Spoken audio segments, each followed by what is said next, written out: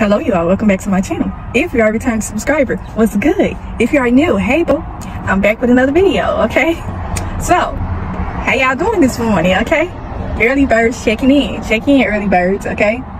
So, I'm back with another message, okay? Because I'm finna give y'all the rest of my testimony from the last video I had did. So, I brought a couple of props with me to show y'all how real God is, okay? You believe in God? Keep believing in him. Keep believing in him, trusting him, have faith in him, and he is going to see you through all your situations. Hopefully, you guys are feeling better from the last video that I made. Hopefully, you are not feeling depressed anymore. Okay?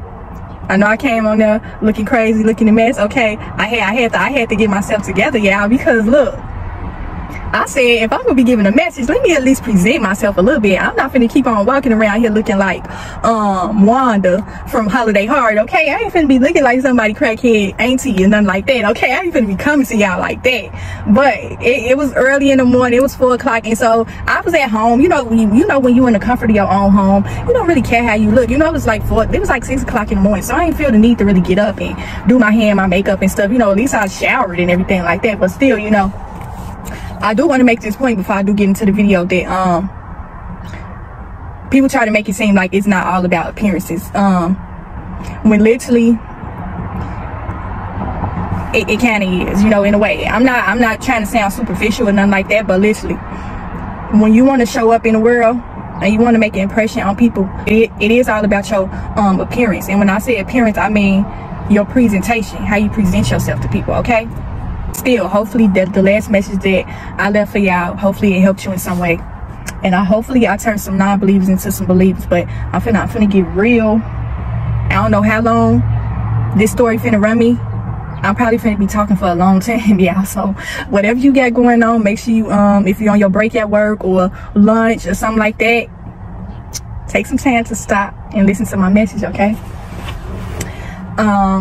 So basically, I want to come on here with a testimony, okay? So I got a story time behind that Bible that I had showed y'all in the last video, okay? I left it on the chapter and the verse from last time, okay? And I put my picture in there. I'm gonna just show y'all a little baby picture of me, okay? That's me as a baby, okay? Around Christmas time. And so I put that little picture in there as a reminder of how long God has been in my life. Since I was that little girl, God has been heavily in my life, okay? So this Bible right here, I'm gonna get up close on it, okay? You see it say Holy Bible, but you see the Bible is kind of like torn and stuff. It's kind of worn. This Bible is like really special to me, okay? And I'm gonna tell y'all why. Y'all see my name is on here, right? It say Holy Bible, and if you pay close attention to it, if y'all hear any background noises, just ignore that. You know, I'm out here enjoying nature, looking at nature and stuff, and talking to y'all. So let me just make a disclaimer. Hopefully the noises don't bother y'all, okay? But let's get back to God. So basically, they say Holy Bible, but if you get close up on it, it says illustrated, especially for children of color, okay? I remember I got this like so many years ago. This Bible done been with me for a long time, y'all. And I'm gonna show y'all, I'm gonna give y'all a testimony behind this. And y'all see how worn this Bible is, right? I got this Bible when I was a child, okay? I used to attend Sunday school every Sunday. And I used to be a part of a True Believers Christian Academy, okay? It's a church and a school connected to each other. I went to private school in my younger years, okay? So as you can say, it says Kiona Burton, okay? Now my last name is Devane, okay? When my grandmother adopted me, my last name changed to Devane, okay? So I'm gonna kind of explain to y'all my YouTube name, Simply Devane, okay? And the meaning behind it before I get into this deep message. So the reason why my name is Simply Devane is because my grandmother's, I don't want to lose the chapter and the verse, okay, y'all. So my grandmother's name was Florence Devane, okay? So when she adopted me, my name became Kiona Devane, okay? So literally my last name is Devane, because I see it's a lot of people, they got Devane behind their name, and you know, the Devane ones, the Devane spoken one, Devane words, Devane messages, all this and that. Like literally my last name is Devane, y'all. Like, and I feel like it's a strong meaning behind that. Like my last name ain't Devane for no reason, okay? Remember that. Okay, so basically when I went through that spiritual attack, this was like way back around the time of, you know, last year. Like that fall going into that winter was when I had that spiritual attack, y'all. And so literally I was laying in bed and I was just going through a lot, y'all. Matter of fact, this was around the time that I had ended up catching COVID, okay? And so literally, like, I was feeling like I was about to die, y'all. Like, I wouldn't be here talking to y'all. I was feeling like death. I looked it like death. Like, I literally, and then I had a family member of mine that had passed away from COVID as well. She was extremely close to me, and I hate that I had forgot her picture at home, y'all. I was gonna bring her little picture or whatever and show her to y'all, but I had wanted to show a picture of her because, you know, she was always a firm believer in God as well. Like, she was another person that strengthened my relationship with God as well, because after my mother and my grandmother passed away, she kind of took me in. She kind of stepped into that mother role. So she has always been an important person to my life, you know, until she passed away. I kind of took that kind of hard.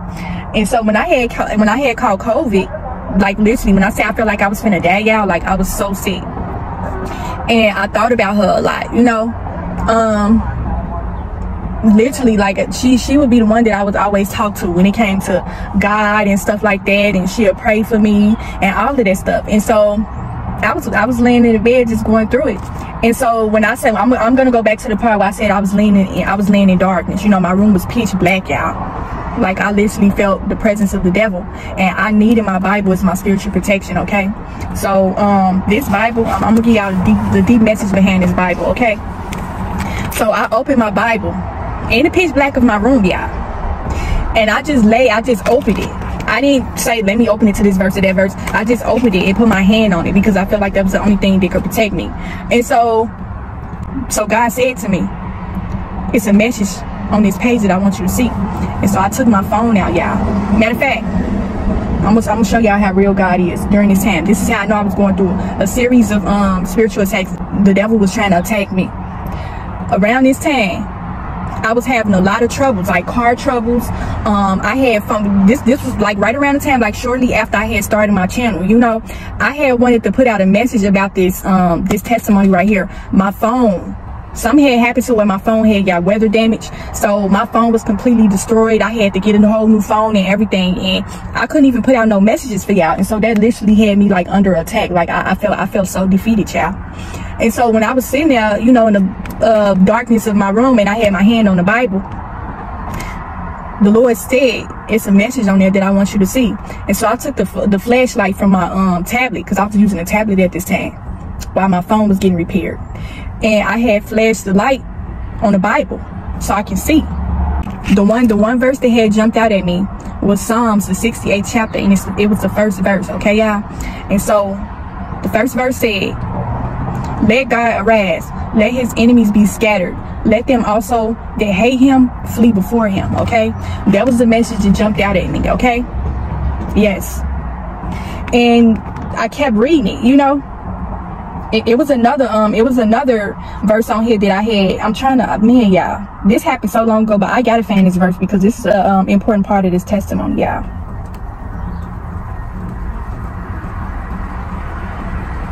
As the smoke is driven away, so drive them away.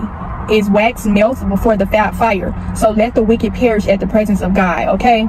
So basically that verse to me meant that I was under a spiritual attack, okay? Literally, I felt like the devil was present in that moment, okay? And God spoke to me through that verse to let me know that he has arisen, you know, and his enemies can flee before him, okay? Because God seen that I was under attack from the devil, okay? So he came to protect me. So when I literally heard a voice said, because I was in the pitch black, like I'm telling y'all, I did not think to open my Bible and say, oh, let me go read this certain chapter so I can get a message. No, the message was literally right there for me to see, okay? That verse had, and it was a couple of other verses that had stood out to me as well that I felt like was a great message in that moment, but I can't think of them right now, y'all. Like, man, like I'm feeling like I got brain fog. But literally, I tried to put out a testimony about this Bible last year, okay? And I kept trying to upload it. When I told y'all my phone had weather damage, it literally had my phone was destroyed. Devil was putting up all type of blockages to stop me from putting out messages to y'all, okay? I use my tablet to try to record this video. Like, I kid you not, y'all, at least like 20 times I tried to upload this video testifying about this Bible, and it would not let me. It was like the devil did not want me to put out my message. I felt like I made a more powerful message way back then, you know? But literally, this Bible, I'm gonna get back into this Bible, y'all. The strong story behind this Bible, y'all. The last video where I told y'all I grew up in the church, I went to church a lot. This Bible been following me throughout my entire life, you know? I live in Wisconsin now. I went to church in Chicago. I used to leave this very Bible all over the church. Sitting on the seat. I would leave it. My grandmother had me involved in all different types of activities in church, and so I always had to bring my Bible. I had to go to Bible study, Sunday school, choir rehearsal. I was in the choir. I was a part of Young Women's Auxiliary. She had me involved in every single thing. Okay, so this Bible had to always be with me, but I somehow would always leave it at church. And my church family will always give it back to me. I done had so many people give me this Bible. This Bible has been in so many people's hands, okay? So many people have gave me this Bible back, okay? Let me tell you how this Bible is in my possession right now. I had moved to Chicago. I had moved from Chicago to Madison years ago, like 8 years ago, y'all. I had came back to Chicago to visit, you know? I had ran into a church member when I had came to visit one particular time, and they had been inboxing me on Facebook a lot because I'm Facebook friends with a lot of people, my church family and all of that. So they had told me, they was like, I got your Bible, you know, they talking about this one. And I was like, really? They was like, yeah. And I had ended up linking up with that person. They had gave me my Bible. I think they had told me that they had, matter of fact, they had told me they had my Bible. Then when I had went to visit Chicago, I had so happened to run into this person somewhere, and they so happened to have my Bible, yeah, like literally. I'm so lucky that I still got this today. Like literally, this Bible been following me throughout my entire life. That's how I know that God is real. How would I still have this Bible after all these years? How? I told y'all I had this Bible since I was a shorty, okay? I went to church in Chicago. This Bible came from Chicago. I live in Wisconsin now. How is it that I still have this Bible?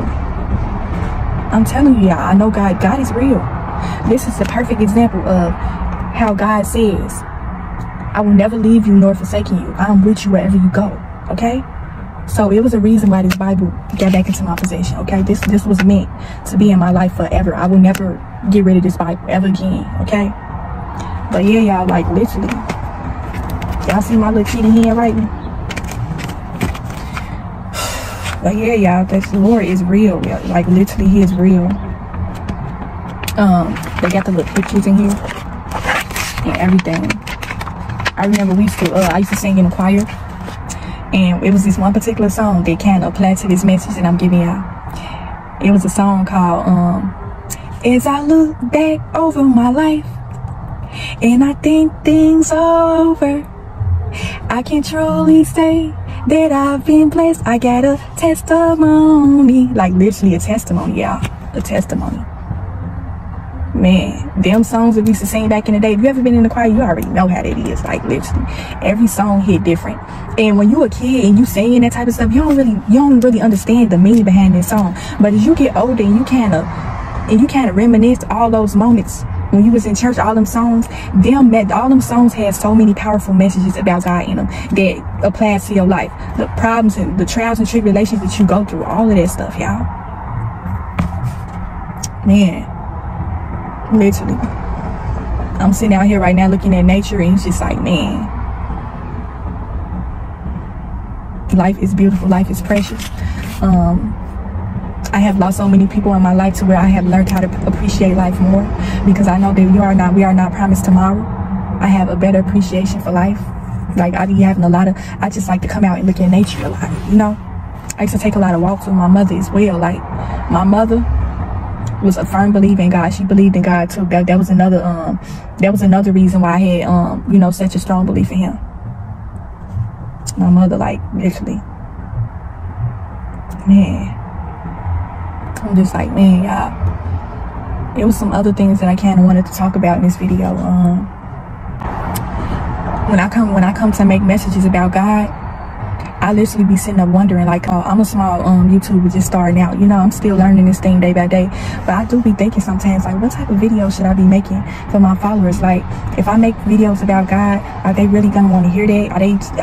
Are they gonna support me? Are they gonna tune in and watch my videos? Or are they gonna hear about, you know, because I be seeing a lot of influencers. This not to downplay nobody, you know, everybody got their own talent, what they do, but it's just like a lot of influencers, they just be talking about a whole bunch of mess. They be messy.